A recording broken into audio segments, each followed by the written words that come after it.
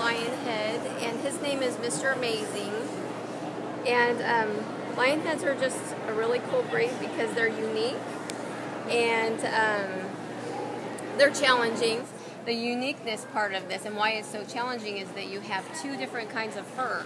You have the regular normal fur, which we call rollback, and then you also have wool fur, which encompasses, this is the mane and the flank skirting. So on this rabbit, or on this breed, the Lionhead, you have to actually have two kinds of rabbits at once. You have the normal and you have the wool, and it was a genetic mutation that happened in Europe.